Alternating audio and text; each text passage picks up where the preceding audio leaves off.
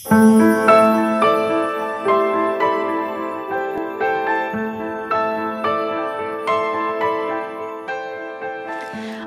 ngre tonet kundër Spiropalit, kërko falje, ofendove artistët.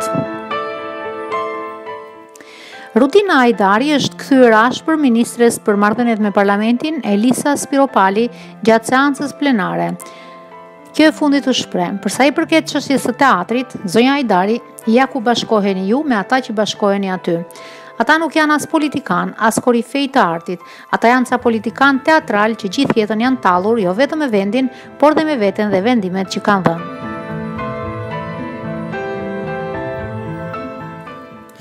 Të jeni të bindur që teatri kombëtar i Shqipërisë do të ngrihet aty, më i mirë, më i bukur dhe më dinjitoz se kur. Nuk kemi patur teatr, moj zonjë, kanë qenë ca trushplar aty që e mbajnë veten për korifej, jo artistët, ata që i përdorin.